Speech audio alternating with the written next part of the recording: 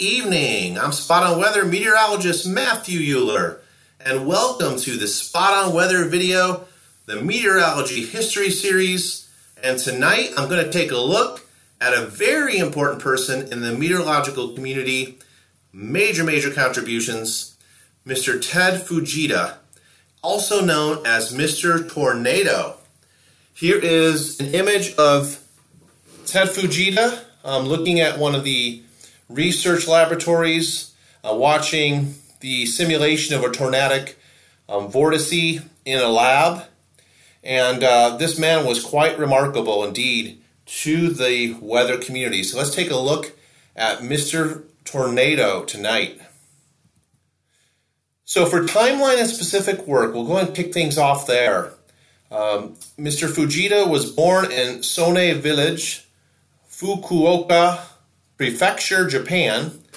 He was born in 1920, and he lived out into the year 1998. In 1945, Japanese authorities, now this is where it all started for Ted Fujita. In that year 1945, Japanese authorities asked Fujita to survey the wreckage from an atomic bomb to understand what happened, to study those damage patterns. And that is really what got him interested in deciphering these damage patterns and the destructions. Mr. Fujita earned his doctorate from Tokyo University in 1950. He began his career as an associate professor at the Kyushu Institute of Technology.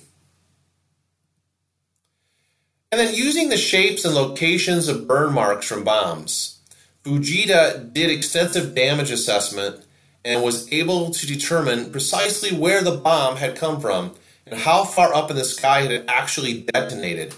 So this was some remarkable work that the Japanese government asked him to explore in the wake of World War II in 1945, towards the end there of World War II. He was fascinated by storms as a teenager. In fact, he spent his time in post-war Japan applying his insight to storm formation.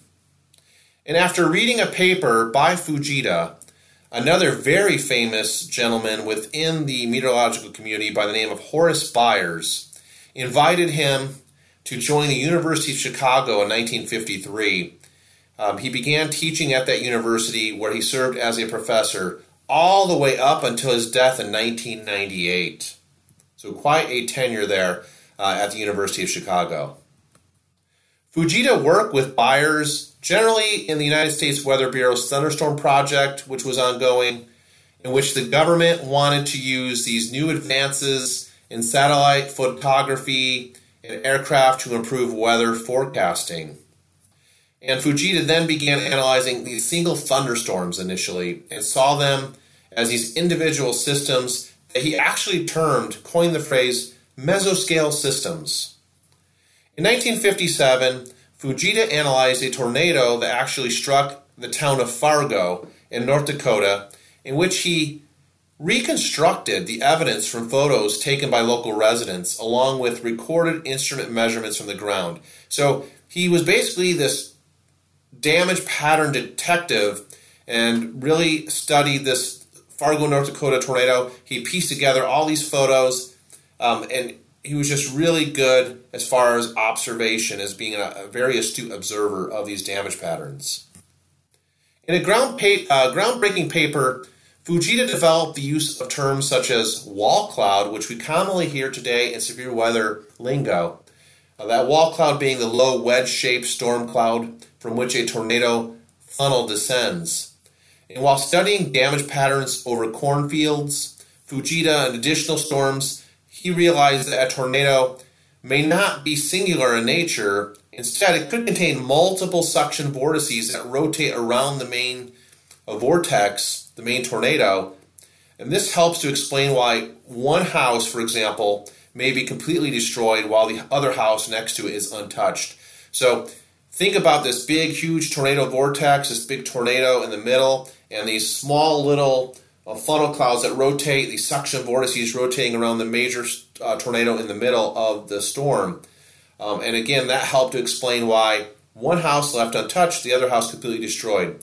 Now, a suction vortex is generally a small but very intense circulation pattern within a tornadic circulation.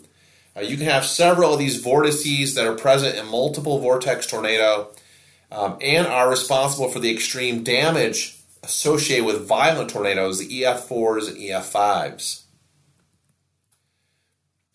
All right, one of the biggest contributions that Ted Fujita made to the meteorological community is right here on the left. He developed what was known as the Fujita scale for damaging winds. And he classified this scale, the rating from F0, in which we saw 40 to 72 mile per hour winds and light damage, all the way up to an F5 tornado with winds between 261 to 318 miles per hour, producing just incredible damage where pretty much everything is flattened.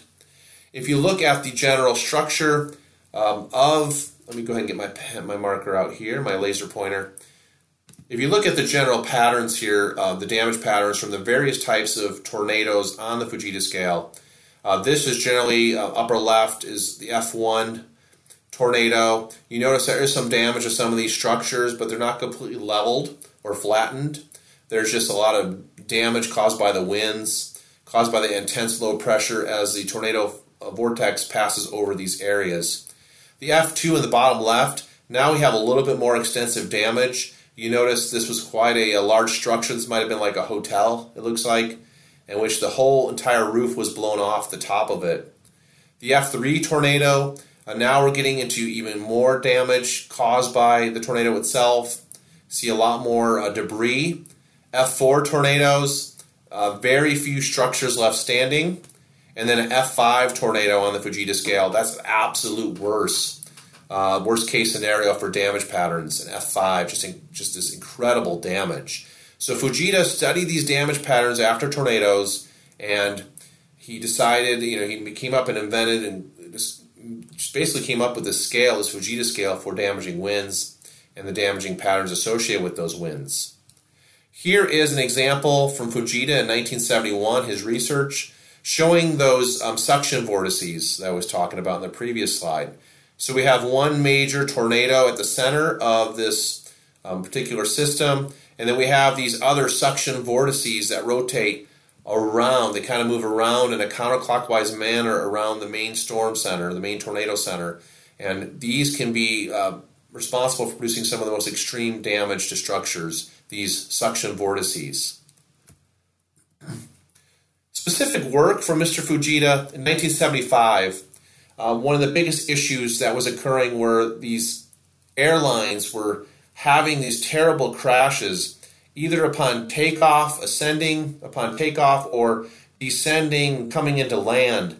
One of the prime examples of this was Eastern Airlines Flight 66, which crashed at the JFK airport, killing 122 people on board. And after this particular aviation incident, Fujita was called in to investigate it. What he did then is he reviewed radar images, he took a look at flight records, he interviewed pilots of planes which safely landed just before that particular crash in 1975.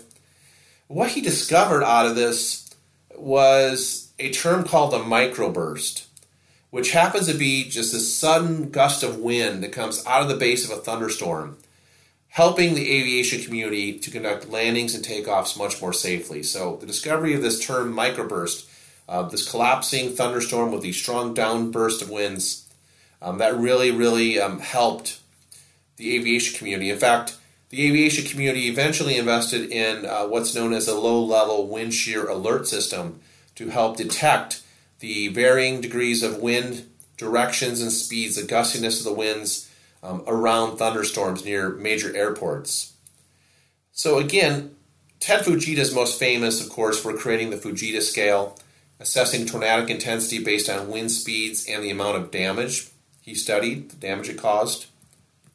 Here's an example, a picture of Mr. Fujita in the upper left. He's got his camera handy there. He's got all these images from the camera that he took pictures of the damage patterns of various tornadoes, various destructive paths that they took. Here's another example of a path he took there in the lower left.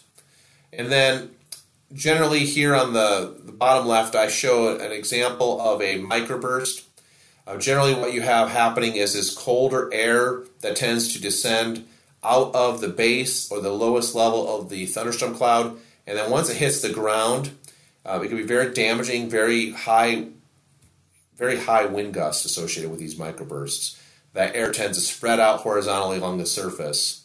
And you can see why this would be very dangerous to aviation, right? If a plane's coming to land and descend in altitude to come land on a runway beneath this, this could basically cause that plane to crash right into the ground really easily.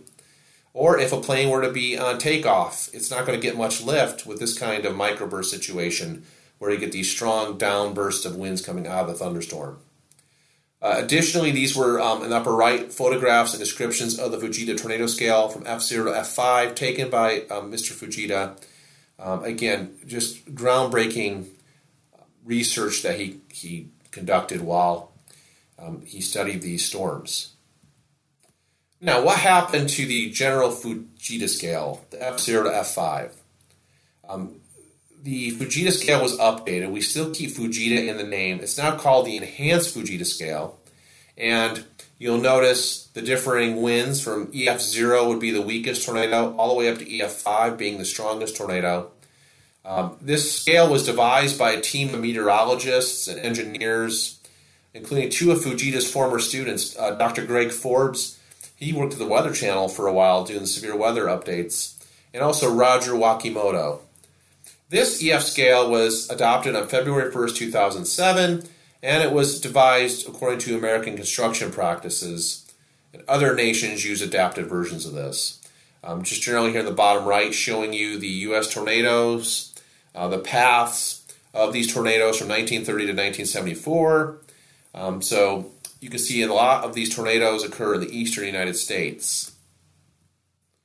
Recognition and awards for Ted Fujita. He received the Order of the Sacred Treasure, the Gold and Silver Star from the government of Japan in 1991, the Fujiwara Award from Meteorological Society of Japan in 1990, the Vermeil Gold Medal from the French National Academy of Air and Space in 1989, the Applied Meteorology Award from the American Meteorological Society in 1988, and NASA's Public Service Medal in 1979. So quite an amazing career for Ted Fujita.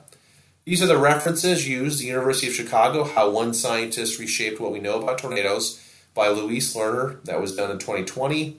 And then Southwest Collection, WordPress. A lot of good photos from Fujita were included in tonight's Meteorology History series on Mr. Tornado, Ted Fujita. What a remarkable man, and what a amazing amount of contribution he made when it came to severe thunderstorms as well as tornadoes. All right, speaking of tornadoes, that's next on the agenda for the training here on the Spot on Weather YouTube channel.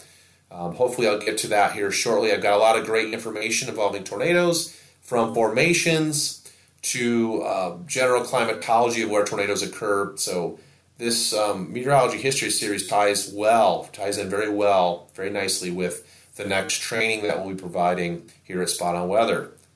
Thank you so much for subscribing to the channel. We certainly hope you enjoy the videos and recognizing those meteorological pioneers of the past. So until next time, take care everybody, and God bless.